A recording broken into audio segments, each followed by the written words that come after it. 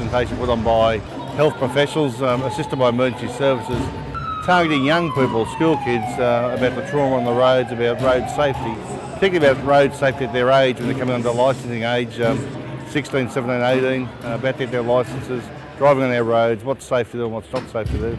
But importantly, it's really about targeting those people and engaging with them.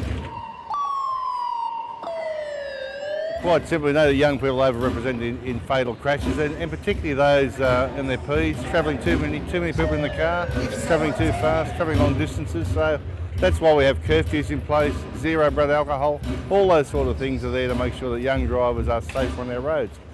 A very important date in our calendar each year that this Bstreetsmart program is put on for.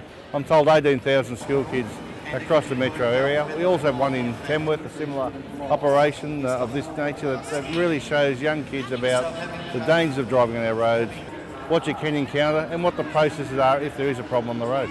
A message for young people is about being safe on the roads, listening what us oldies have to say about road safety. We know about what the safer behaviours are. If you can do the right thing on the roads, you'll get there safely.